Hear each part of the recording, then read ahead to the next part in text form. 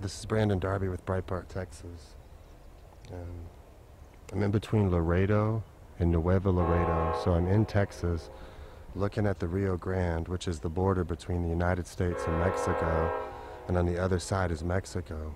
Now this area here is known, it's called the Gravel Pit. It's in West Laredo.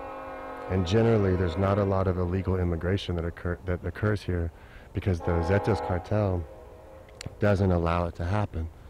So they put their drug shipments through on this side, and then they make all of the illegal immigration occur downriver on the east side. And the east side is generally reserved for small dope shipments, small gangbanger activity, and illegal immigration. But you do see there's items and there's a lot of debris. You do see some things out here. No.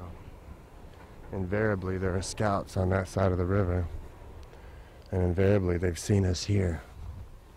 So we're gonna get down and see what we can see.